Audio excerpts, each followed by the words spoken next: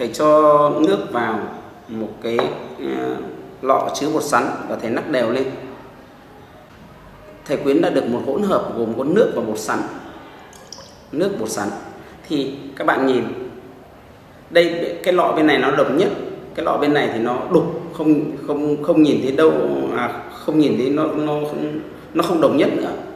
Cái lọ bên này là không đồng nhất, còn lọ bên này nó đồng nhất, nhưng nó vẫn được gọi là hỗn hợp vì nước đang trộn đều với bột sắn. Các cục bột sắn thì nhờ nước mà nó làm phân tán ra thành các hạt bột sắn màu trắng. Thì cái hỗn hợp này người ta gọi đây là huyền phù.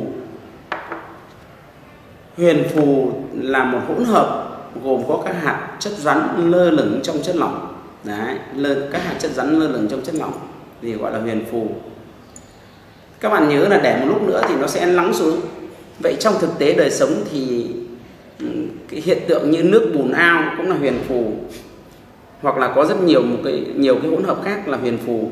Canh cua của chúng ta mà chúng ta khoáng lên thì các gạch cua nó cũng khuếch tán đều trong cái nước canh, thì ta cũng có được dạng huyền phù của nó, nhưng để nó lại lắng xuống.